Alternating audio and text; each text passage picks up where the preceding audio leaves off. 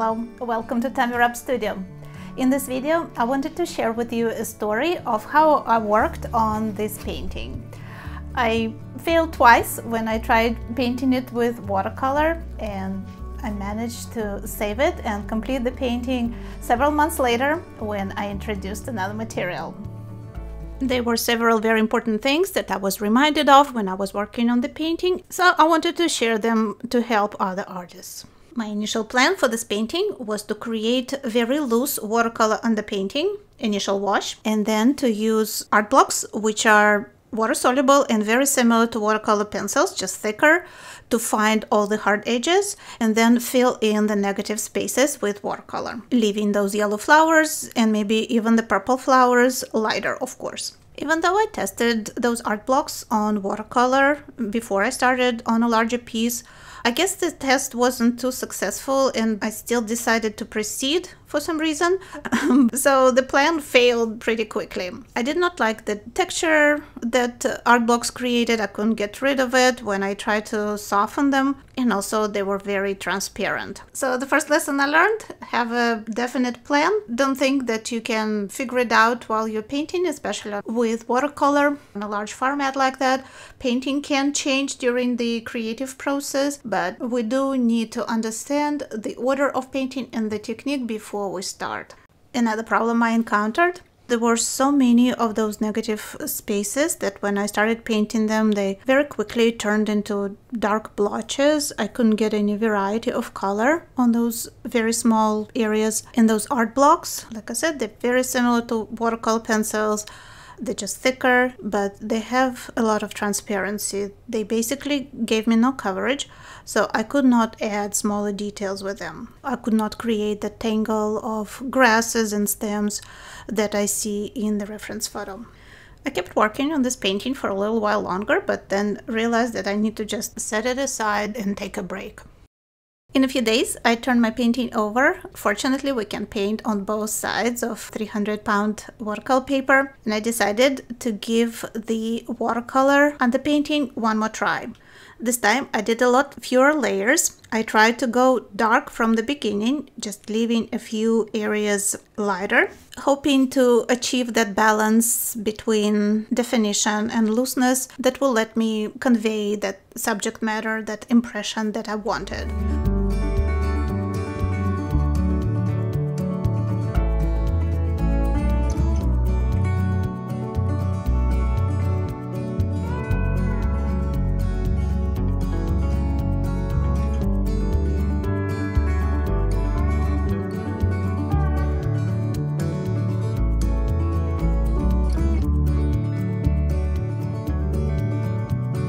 The watercolor looked somewhat better the second time. At least it wasn't so dark, it was more transparent. It still needed a lot of work. I tried tinting white gouache with watercolor to define the yellow flowers a little better, but the color lacked vibrancy. It was too light. I set aside this painting and I considered different options. I thought maybe adding pure gouache to it would be a way to go, but I didn't want to do that. I guess it was just too soon to come to any decision. I had to work on other stuff and forget about this painting for a couple of months.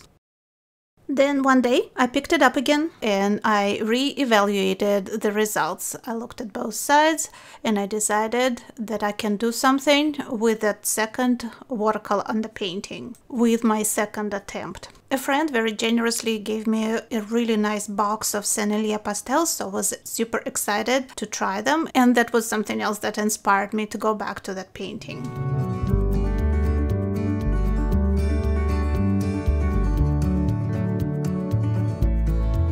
It has a fairly big selection of colors. They're very soft, but at the same time they give you pretty good coverage. They're highly pigmented. So first thing I did, I was able to paint all those small details, all those tiny flowers that I see in the reference photo. Those little purple flowers that I completely lost in the watercolor on the painting. I painted those, and you will see in just a minute me working on those tiny little stems and leaves that are everywhere here. But most importantly, I corrected my biggest mistake. I found and defined the focal point. I realized that all the time I've been working on watercolor, I wasn't sure what the focal point is going to be. And when I switched to pastel, I finally made that decision. It's hard to tell in the reference photo. All the flowers look approximately the same, but I decided to concentrate on the 3 yellow flowers in the forefront. The reference photo has basically 2 and the third one is kind of turned away, but these are not complicated flowers, so I was able to add the third one because odd number of objects in the focal point always looks better. Another thing that needed to be done is for focal point to have maximum contrast. So you see me adding those shadows and the texture to the yellow flowers with darker pastels. They're great for that. Very easy to create texture with them. And of course, the focal point needs to be the most detailed area in the painting. With various shades of light green and some lighter yellows, I painted the tangle of stems and tiny little leaves that made that photo so attractive to me in the first place. Kind of looks like lace, I think, and this is extremely hard to paint with watercolor, but pastels were perfect for this. It's a line tool. I was able to add all those details fairly quickly and concentrate them, most importantly, around my focal point to give it a lot of visual interest and bring viewers' attention even more to that area. And the upper portion of the painting I kept less detailed and also lighter. All the elements there were closer in tonal range to each other.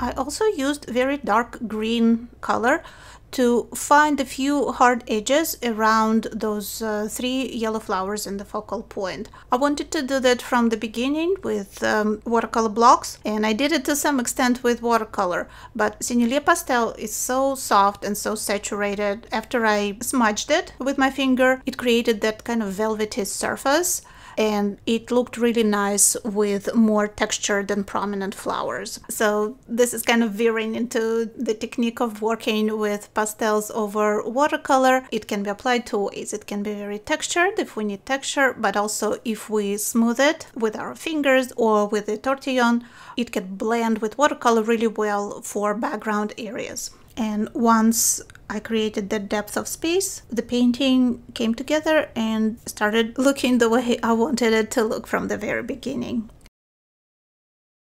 Last thing I did, I took some white ink and I lightened the upper portion of the painting, which is the furthest away from us. I restored some white there. I kind of planned to do this from the very beginning. That's why I wasn't too concerned with leaving white paper. But I think that also contributed to creating the depth of space and of pushing some of those flowers in the background and helping viewers to concentrate on the focal point, on those 3 yellow flowers surrounded by little purple flowers with a few leaves that are around them.